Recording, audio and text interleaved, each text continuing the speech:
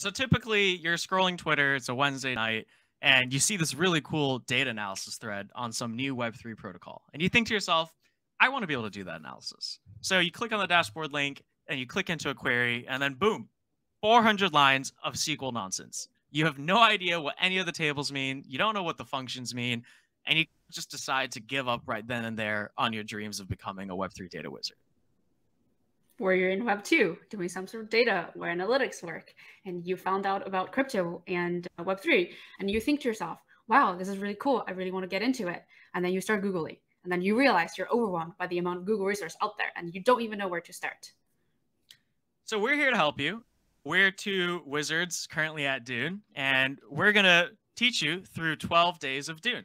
We're going to run through a query a day for 2 weeks straight and really try to take you to the next level so that you understand how to analyze a protocol holistically and leverage all of the data tables that we have on Dune. Yeah, so starting on December 12th, we're going to do the 12 days of Dune. So we'll release one video a day for 12 days at 9 a.m. Eastern Standard Time, and there will be office hour coupled with each of the video starting at 2 p.m. Eastern Standard Time each day. So details are in the Notion doc in the description below. We're going to be covering one of the most popular EVM protocols, Uniswap version 2, which I'm going to explain later on in this video. And then we're going to reveal the magic and build up our analysis step by step in 2 different sections. So each section will start from the beginner level to the advanced level. So if you miss a section and you're busy, don't worry. You can always jump in again in the start of our next section. And once you're done, you should be able to start tackling bounties. And we'll have one directly following the program that will be open for submission until January 8th of 2023. And the key question we're going to ask is, what percent of Uniswap v2 pairs created over time are high quality pairs? And you'll be able to use all of the queries that we go over in these 12 days to support that question. So you're not starting from scratch. So without further ado, let's dive into the protocol. All right, so hopefully you're excited to start diving into the Uniswap protocol data. You really only have to know 3 contracts for Uniswap. There's a factory, and then there's a pair, and there's a router. And wallets will use the factory to create a new pair, which is just saying, hey, I want to be able to trade token A for token B or token B for token C. And routers are smart swap mechanic on top of pairs and says, all right, if you want to swap from token A to token C, you have to first swap token A to B, and then you can swap token B to C. And the router handles that for you. And sometimes people will call the router directly. Other times, people will use other protocols on top of it. And we're going to go through all of that. So if none of that made sense, don't worry about it. This is just to help you understand overall what the architecture is like. So over the 2 weeks, we have 2 core themes. There's protocol usage and protocol stability. I've covered some of the core concepts here in terms of blockchain concepts we're going to teach you. You can read through this yourself, see what's interesting to you. This is a high-level question for the week. Same thing on the stability side. There's some core concepts we're going to cover, and all of those are going to come together into this overarching question. And once we're done with the course, you'll have everything you need to try and answer this question. And again, we're going to give you until January 8th to submit some sort of analysis or response or thought process that answers this question. There's also some SQL concepts here. I'm not going to go into detail, but you can check this out. It's all in the Notion.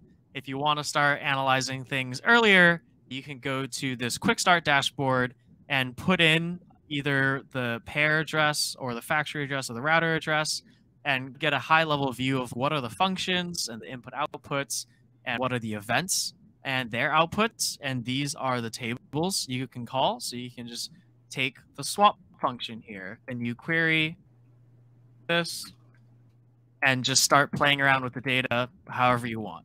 Keep looking through this dashboard if you want to understand like how often things have been called, what functions talk to what events, what is the usage of a contract over time, what other contracts are built on top of this. This is more high-level data that's something for you to look through, but if you don't understand it, don't worry too much about it. And now Jackie will talk to you about how to get started and how to get ready for the course. All right, so now that Andrew has walked you through exactly what's to expect for 12 Days of Dune, Are you excited to join us for 12 days of Dune on becoming a wizard? Yes, yes, and yes. Awesome to hear. Okay, cool. So before you join us on this journey, there's a few steps that we recommend you take so you can get the most out from this program. So number one, you should have already made a trade on Uniswap. So you can go to app.uniswap.org and pick any pair you would like to swap. The end goal of this should be that this swap transaction should show up on Etherscan. So this is a blockchain explorer for Ethereum chain. And then see this person here swapped C for some wrapped ETH. And then your goal should be having your transaction show up on Etherscan like this. And the reason we ask you to do this is so that you experience what a swap is, what a transaction is like before you dive into analyze this protocol. All right, that is step one. And then step two is you should familiarize yourself with the Dune UI. So if you go to Dune, it should lead you to this landing dashboard page. And here you are, so by default, it's going to lead you to the discover page. And then so here you can click onto any of the dashboards available.